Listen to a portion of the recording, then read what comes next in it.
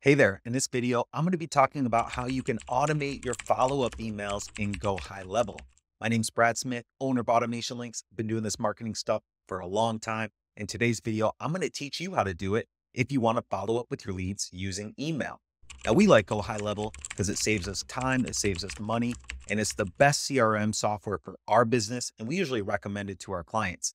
But really, depending on what you use, whether it's HubSpot, ActiveCampaign, or maybe nothing at all, you can automate your emails so your new leads never forget about you. So in today's video, let's jump into it. 4 simple tips to setting up automation emails in your high-level account.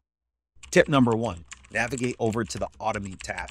You're going to see automation there. Click on that, open up the new automation there, and go ahead and create a brand new one. Once you create a new automation, you can set your trigger. I usually wait to set my trigger until I start building those automations. Tip number 2, go ahead and set a name for this. For me, today in this video, I'm showing you our newsletter. So I call it newsletter there, and I'm going to have a delay step there because after someone joins my newsletter, we're going to have a delay where we're going to wait and send it to them every Sunday at 5 p.m.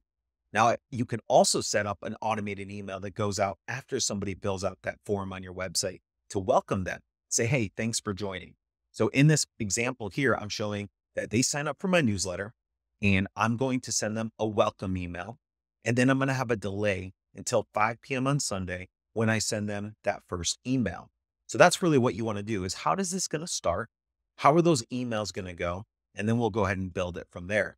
And always go make sure that you name it properly. So when you come back, it's easy to find because hopefully you set up multiple automations to keep following up with your leads. Tip number 3, set up triggers. So let's say they schedule with you. So if somebody's coming in to a lead form on your website, they fill out the form, they get some automated welcome emails from you. Why don't we send them down another funnel if they schedule? Because we want to make those specific to the schedule.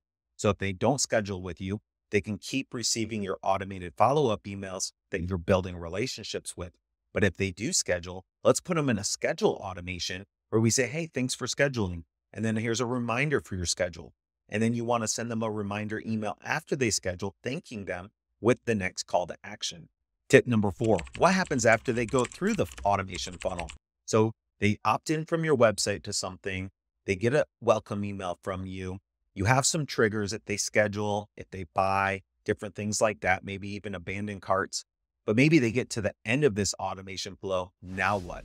I like to add them to a newsletter automation. So then I go create a second automation. We call it newsletter, where we can continue staying top of mind, building relationships through newsletter style emails. That way you just don't stop emailing them.